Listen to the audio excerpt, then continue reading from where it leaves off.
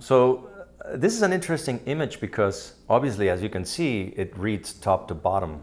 And a lot of people find it really amusing and they think that it's great. I tried this approach before with our California when we covered Yosemite because of the tall mountain. I thought it just makes sense to do it this way. And I believe kids can read top to bottom, you know, as well as left to right.